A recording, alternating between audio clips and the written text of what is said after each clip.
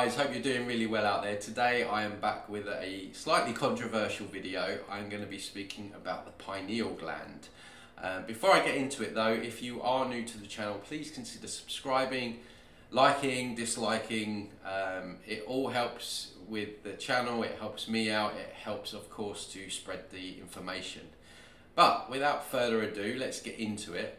Before I get into the pineal gland itself, I just want to put some meat on the bones. Around 5 or 6 years ago, I came into the understandings that the whole chakra system was basically a bunch of BS. The chakra system, and I talk about this on a number of videos, you can go back if you want to find out in more detail, but the chakra system essentially being an artificial overlay, an artificial implant or a plug that allows entities or interdimensionals to lock into our energy field and basically siphon off our energy and loop negative mind thoughts in and around our heads every day, which obviously creates more fear and anxiety, which creates more food for them. Now, when I came out with this 5 or 6 years ago, you can imagine I faced quite a big backlash. People in the loving New Age spiritual movement were not too happy that I'd questioned their rainbow-coloured lotus flowers. And yeah, it was an interesting time to say the least, and I still get quite a bit of backlash today about it. But one of the things that stood out at the time was that it seems to me that because something is old or tradition, that it's not allowed to be questioned, which at this point seems crazy to me, because when you look at where we're at as a species, with all the gods, with all the angels, with all the chakras, with all the pineal glands, with all of that, we're actually more enslaved than we've ever been in our human history. So I really do think that we're at a time right now where we have to wipe the slate clean and we have to question absolutely everything. And the chakras and the pineal gland is just an extension of that. Now, over the last 5 or 6 years, I've also been working with probably thousands of clients, and I've come to learn very intricately how these beings are working and how they're hijacking. And it's not just 1 or 2 implants that they use. They use a numerous amount, and they all look like different things, different devices, metal plates, clamps, skull caps, helmets. So it's not just the chakras and the pineal gland, there's a lot of other etheric implants. So I'm not talking about physical implants, although there are people that do get physically implanted, which is another video in and of itself. These are etheric implants really designed to manipulate us, to hijack our energy. They all have different reasons for being there. Some are trying to close down the heart, some are trying to stop streams of consciousness, some are designed to stop us from connecting with self. So they have a multitude of different implants at any given time. Now, these interdimensional races, I imagine, have probably taken over many different species, probably hijacked humans before, and obviously we know that the hijacking of humans here has obviously been going on for a long time. So I just wanted to put some meat on the bones about etheric implants and why they use them. But let's talk more now about the pineal. I've been aware of the pineal being an implant for quite a while now. The pineal, if someone asked me how to describe it in simple terms, in a couple of sentences, I would simply say that it acts as a transmitter-receiver of this matrix, this Saturn Moon matrix, and all of its programs. It really locks us into a synthetic reality. It is almost like a tuner on a TV. And we are hooked into different TV channels, if you want to look at it like that, of this Saturn Moon matrix. An interesting film, if any of you haven't watched it, is called They Live.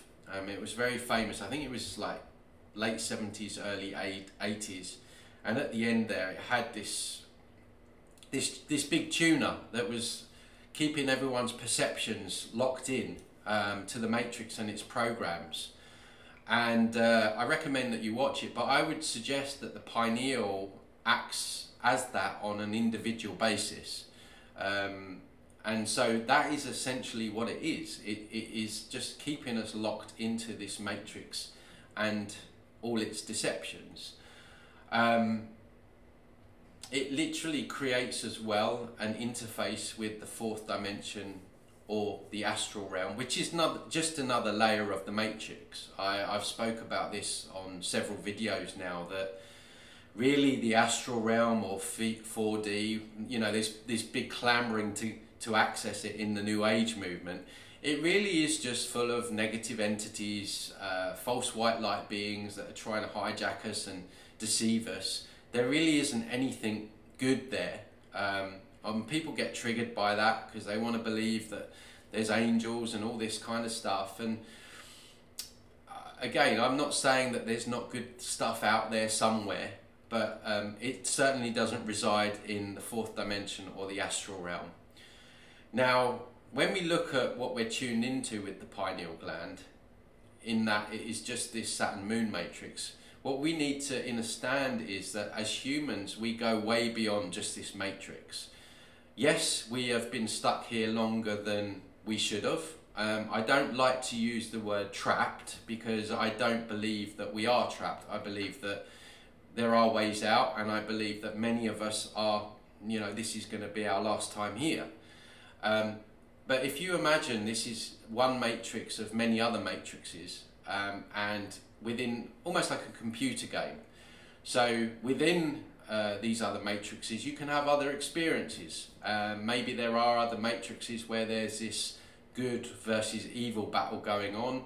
Maybe there's other matrices where it's all love, like true love and light, and you're just sitting in nature and everything like that, and it's all wonderful. This particular matrix is almost like the badass Sims version. It's like the gangster version of Sims, and so it's probably a longer game, and you have to be pretty badass to come here and experience it.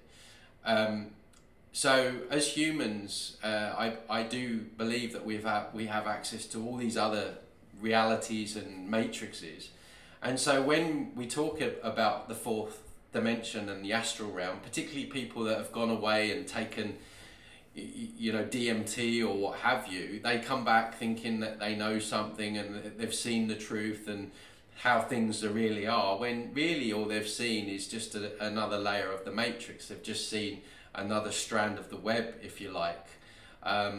So it's really important to grasp the fact that this matrix that we're locked into via the pineal gland, well, not locked into, because you can remove the pineal gland, it's just an implant, or what it's designed to lock us into is nothing really than what we can truly experience.